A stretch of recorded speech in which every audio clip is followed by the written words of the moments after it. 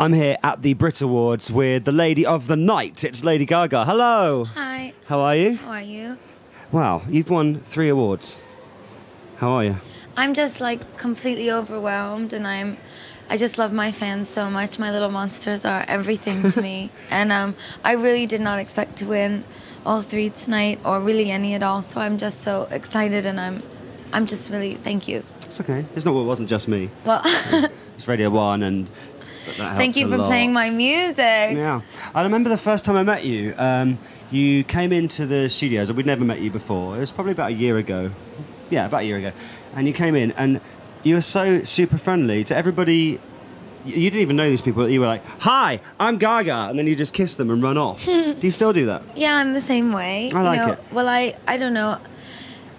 Honestly, like, I'm never the one who wins all the awards, and I have never been the one to feel like the winner my whole life, and I've always been an outsider. So I really felt so accepted tonight, and like, people really understand my music and my message and what I do. You see, the things you can't see on the TV because of all the gear you've got on. Were there tears? Were you crying? Yeah, Oh, for every single award. Well, each one I started, and then the third one it was a wrap. Do you ever have a day, Lady Gaga, where you just think, right, I know I'm Lady Gaga, I know I've got to wear like this kind of thing on my head a lot, but today is Sunday, I'm going to have a dress down day, I'm going to put some sweatpants on, I'm not, going to answer my mobile phone, I'm just going to not put any makeup on, I'm just going to do, the normal thing? Well, it's very strange to even speak about, but of course there's days that I'm very tired, and like all of us, I work very hard. Because this must take a while. Yes, but at the same time, I am my wigs, and I am the way that I dress, and my avant-garde clothing. My avant-garde clothing is a part of me, and it's something that if someone took it from me, I would not feel like a whole person. It's just the way I live my life.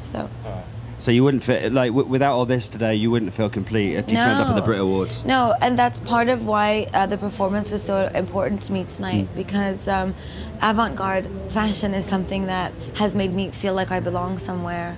So it was very important for me to be here. How many? Because it's been mostly about you tonight, which is fantastic for you. How many other artists that are here tonight can you name? A lot of other artists. Everyone was so sweet, and I thought what Mika said was so nice. And I will say as well that Florence, every time I see her, she is so consistently nice to me, and it's very rare that you meet people in this industry that are so consistently friendly and nice. Okay. Can I just touch this? No. Oh. Okay. No. No. Will it move if I did? No.